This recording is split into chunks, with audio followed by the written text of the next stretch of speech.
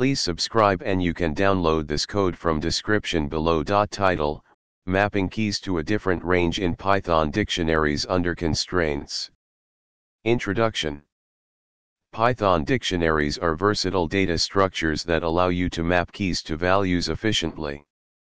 Sometimes, you might encounter a scenario where you need to map keys to a different range or transform the keys while adhering to certain constraints. In this tutorial, we'll explore how to achieve this using Python dictionaries, providing code examples and explanations. Table of contents. Basic dictionary operations. Mapping keys to a different range. Applying constraints to the mapping. Code examples. 4.1 Mapping and constraints for integer keys.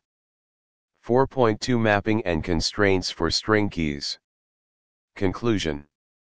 Basic dictionary operations. Before we dive into mapping keys to a different range, let's review some basic dictionary operations. Mapping keys to a different range. To map keys to a different range, you need to define a transformation or mapping function that converts your original keys into the desired range.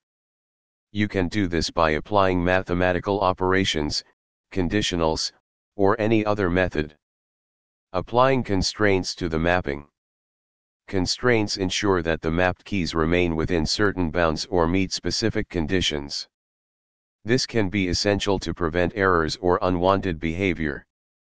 Constraints can be enforced by incorporating if statements, try-except blocks, or other validation mechanisms within your mapping function. Code examples. 4.1 Mapping and constraints for integer keys.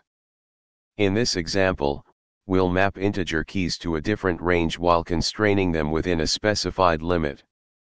4.2 Mapping and constraints for string keys. In this example, we'll map string keys to a different range, ensuring they meet specific length constraints. ChatGPT.